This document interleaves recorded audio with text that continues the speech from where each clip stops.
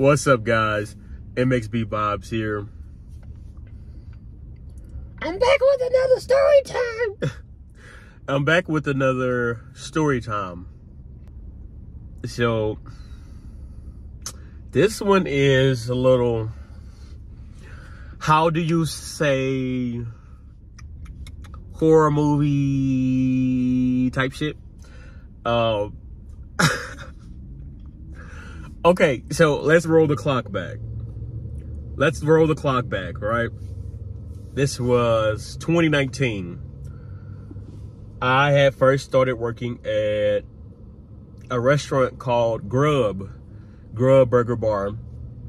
It's kind of in Louisiana and Texas, and some in Miami, more of a South restaurant. So, and the deep South. So I don't know if you guys up north would, know of it. But anyway, sell burgers and fries, American food. It's pretty decent when I was eating it. And I met a couple coworkers who lived there. It was a couple. I didn't know at the time, but I found out that it was a couple. They were around my age. The girl she was 19. She was 20, and he was 25 at the time. So he was a dishwasher, and she worked up front with me, passing out food, being a server, and being a cashier, flipping back and forth the register. So just looking at these people, they kind of look, how can I say this? Their appearance is like, maybe they were in a heavy metal band. The guy had a lot of tattoos and long black hair and wore eyeliner. It looked like he was in a heavy metal band, and she kind of looked the same. She had a little bit of tattoos, black hair, always gothic. She always dressed gothic. So again, at the time, it's not really, okay, look, it's not really someone, or not really people I would hang around with. But like from the start, we just kind of clicked. Like we were just so cool and always, laughing with each other and telling jokes and making the time go by faster while we were at work. So we got comfortable enough. This is probably like 2 months in. We got comfortable enough to start hanging out outside of work. Sometimes we'd go to the mall or we'd go to a bar. And so this time they were like, let's, come to my house. So I went to their house because they were living together. She had moved into his house and they were living with his mom. They were white. I don't know if I mentioned that. That doesn't matter, but I have to preface with that. She moved into his house. I went over there, and first thing first, hold on, let me eat a cookie right quick. First things first, when I went over to his house, the house was very junky. It was very, not necessarily the house, but their room, or his room, was really like, it was just junky. Clothes everywhere.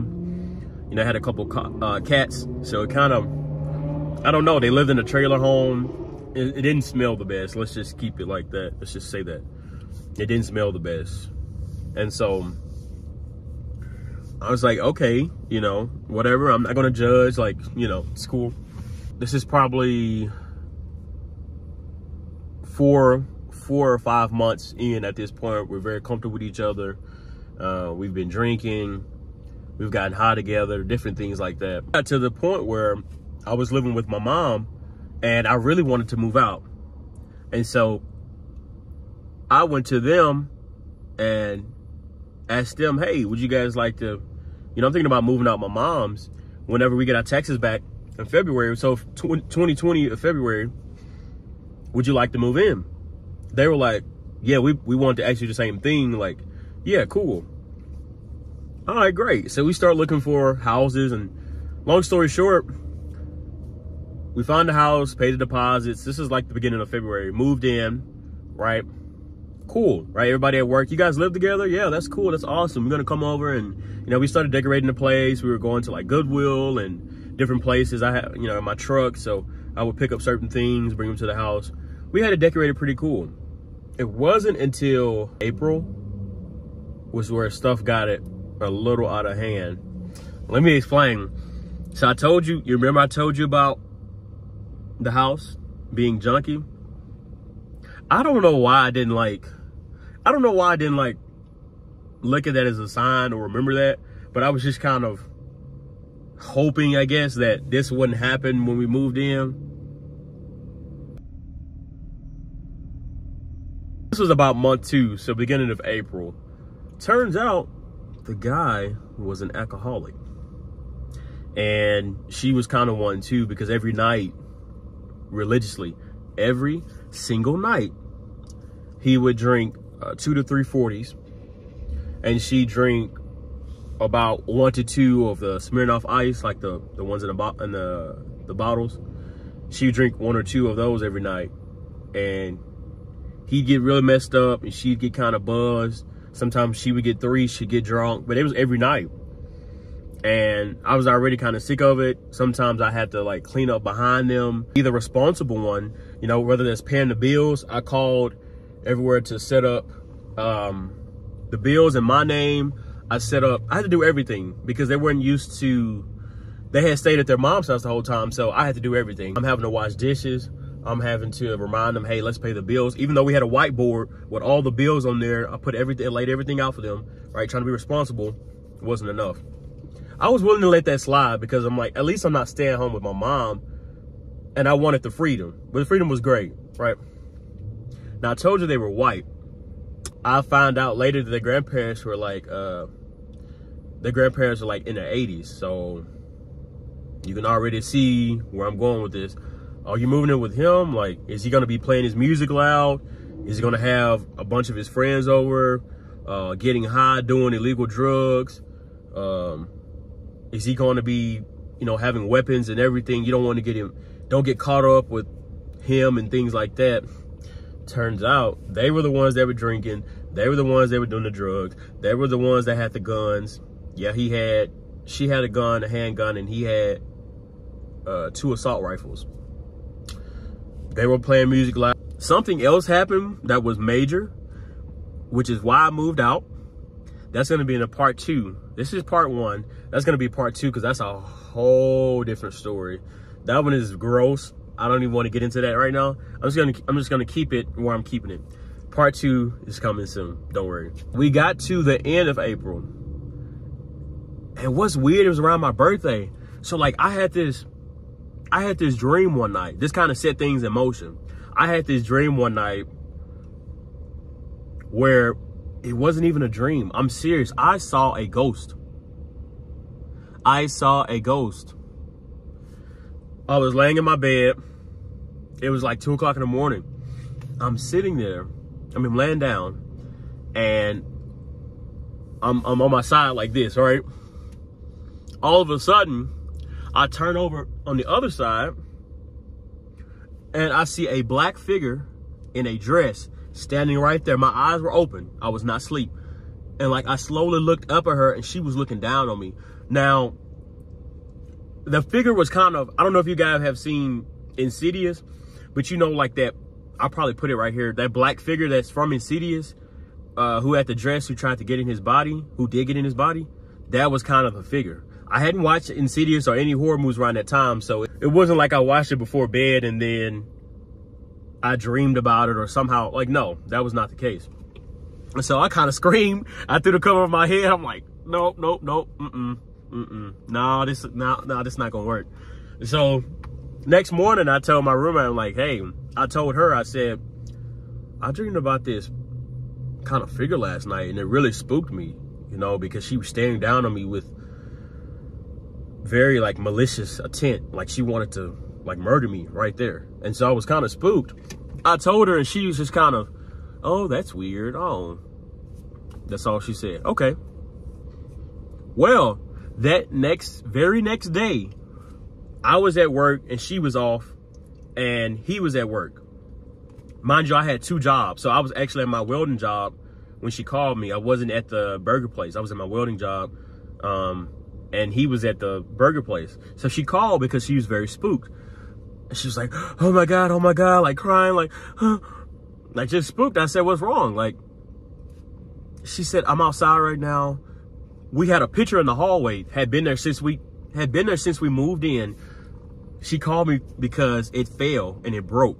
Like she was in there making herself a sandwich or something, and she said it just all of a sudden, damn, like just fell and glass shattered everywhere. When she told me that, I'm like, oh shit. I'm like, do you think the house is haunted? Like, what's going on? And she was like, I don't know, you know, I'm gonna stay outside till you guys get home. I'm scared. I'm here alone by myself. I'm nervous, yada, yada, yada. I'm like, okay, I'll be there in like 3 hours because I just want to get off. I got there and she said, come outside, let me tell you something. I'm like, okay. We sit in the back and she's like, I don't know if it's haunted, but I talked to her boyfriend. I'm not going to say his name. I talked to him and he said, don't worry about it. It's, you know, it's not that big of a deal. But she told me, she said, yeah, he was into like a little, she didn't say devil, but she said he's very like agnostic, or he's like an atheist, so he really doesn't. And I didn't even know that. I did not know. I mean, of course, I'm not going to look at somebody and just have a preconceived notion that they're this. Even though, again, he had the black tattoos and stuff, I just didn't want to think like, okay, he's just an atheist or whatever. Because we never really talked about it like that. About 3 days later, me and him are sitting outside. I grabbed a drink. I think it was like a Michelob Ultra or something. And I'm sitting in the back, drinking, had one drink. We start talking. He said, yeah, she told me that you had a dream about the figure. And I was like, yeah. And then the painting fell the next day.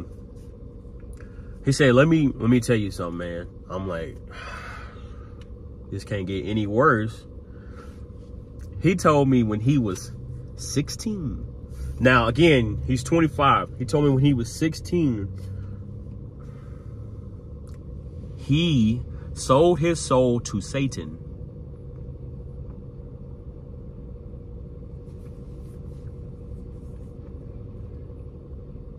He sold his soul to Satan, and my face was like,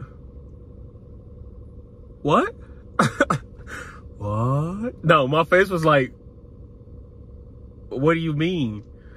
He was like, yeah, she wasn't living with me at the time. I was 16. I was big into devil worship.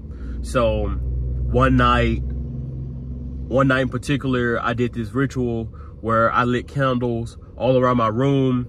I wrote some shit on the wall and like scribble, right? He had this book where he laid it out. He did the chants. He sacrificed something. I forgot what he said. He had some blood. He did whatever. And he chanted whatever the text was. He chanted it out. And he said Satan came to visit him. He said wind started blowing papers all around his room. He started talking about how his eyes started rolling to the back of his head. He said he pulled out like a black marker or a crayon. He opened the book. Well, the book was already open. He grabbed another book that was like blank. And he said Satan started telling him what to write down. And he started writing down what Satan told him in a book. And he said when he got done, like it was legible. Like he could read it, like what Satan told him to write down. He was writing it fast. And he said his eyes would roll to the back of his head. And the whole time I'm sitting there, I'm like, I'm sitting there like, bro, this is something that, and then he saw my face. So this is what he told me. He said, no, bro, don't worry about it. That's almost 10 years ago. I should be fine. Like, that shouldn't affect me now. I'm like, nigga, what? Huh? Bro, what do you mean? Like, I'm sitting over here like stressed out because I'm like, I'm living with a Satanist. What the? I'm living with a Satanist. And I was just like,